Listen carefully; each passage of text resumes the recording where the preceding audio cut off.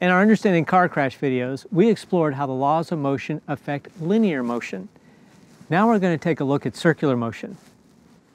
We're going to use this little device here that has a little cup on it with some water in it. Wonder why the engineers designed it to have this handle with the strap right above the water. Let's see. Let's put it in some circular motion. Notice the water doesn't spill out. Even if I swing it back and forth, the water doesn't spill out. So what's going on? Well, I'll tell you what, let's go bigger to see if we can figure out what's happening here. So, switch out a small tray for a bigger tray. All right, so here I have a bigger tray that I have a glass of water on, and I have my strings, again, right above the glass of water. All right, so now I'm going to swing it back and forth. And what you need to do is predict what would happen if I were to swing it really big and go all the way around.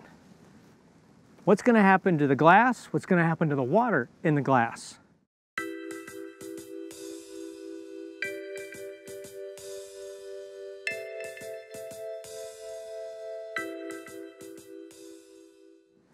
Got your prediction?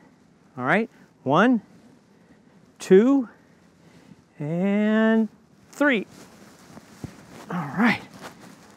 Okay, watch where the water is, and now stop. Whoa, not a drop came out. So what's happening here?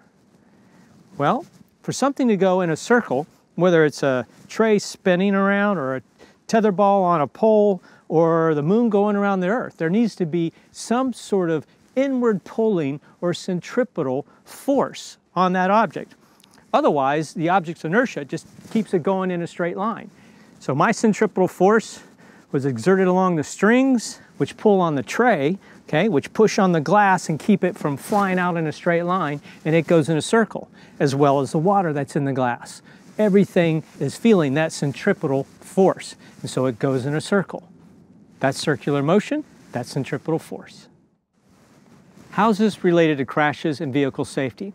Let's look at a car driving through a flat curve. Where does the centripetal force come from in order to change the car's direction from linear motion into curve motion? It's the friction between the tires and the road that allow it to make that turn.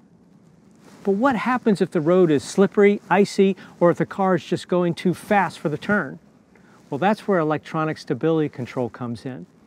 ESC actually selectively applies the brakes or modulates the engine power so that there's still enough friction between the tires and the road so that car can safely negotiate that turn.